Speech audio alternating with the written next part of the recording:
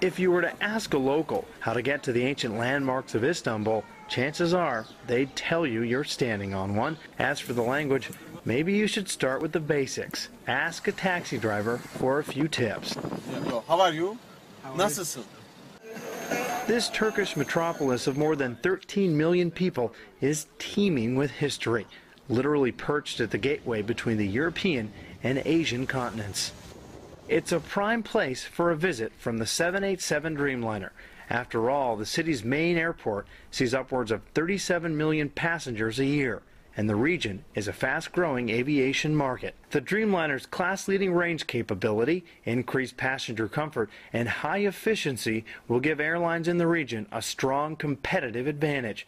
When the Dream Tour landed in Istanbul, large crowds gathered to get their first glimpse of the Dreamliner. Captain Christine Walsh was at the yoke. As a Boeing test pilot, she spent a lot of time on this airplane, and she remembers how amazing she thought it was the first time she saw it. And you do start to forget that, working on the airplane, living on the airplane, traveling on the airplane. But all of that enthusiasm is renewed once you see the excitement of the people that have come on board. Guests from Turkish Airlines had a chance to come aboard and see what the buzz was all about. It feels really wide and comfortable and bright. I think it has the correct name, Dreamliner. And in spite of the rain, Turkish hospitality and excitement shined.